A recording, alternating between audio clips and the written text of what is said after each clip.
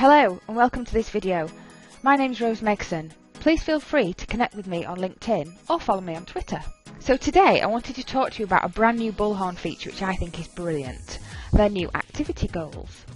So these are so fantastic because this now allows you to tailor your own targets to different roles that you have in your business. So we can move away potentially from those traditional KPIs and we can tailor the KPIs to the individual roles. So recruiters, resources, business development and so on. We can make those targets. This is also really brilliant because you can get really key valuable management information out of the system as always, but also there's a really new great dashboard card which I'm going to show you as well. So the bespoke goals that we can set on the system can be linked to a number of different things.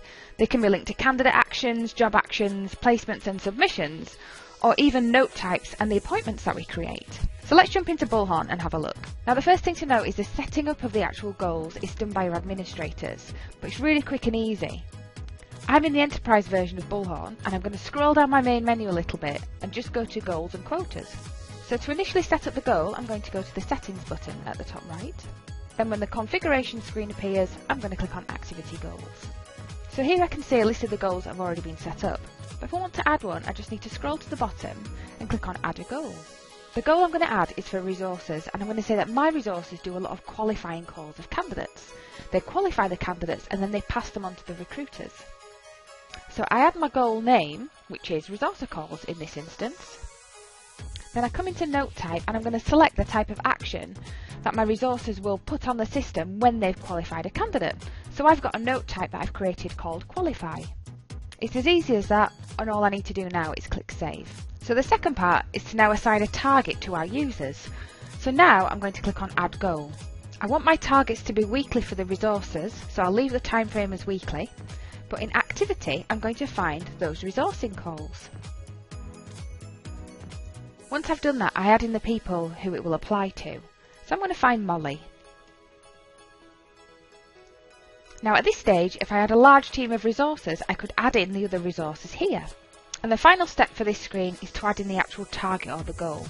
So I want Molly to do 20 resourcing calls a week. And then we click save. So let's say we're now Molly and we want to see where we are with those activity goals. Well, that's nice and easy. All we need to do is go to the main menu and go into our dashboards. And we've got a lovely new card called My Activity, which I've added and we can see at the top left here. So nice and clearly, we can see that my goal for the week is 20, and at the moment I'm on 4, so I'm 20% towards my target for the week. So that was a quick preview of the new Bullhorn activity goals, a really useful tool, I hope you agree. So tailor your own targets, bespoke to your roles, get valuable management information and use that fantastic new dashboard card. If you'd like to watch more videos like this one, then please subscribe to our YouTube channel.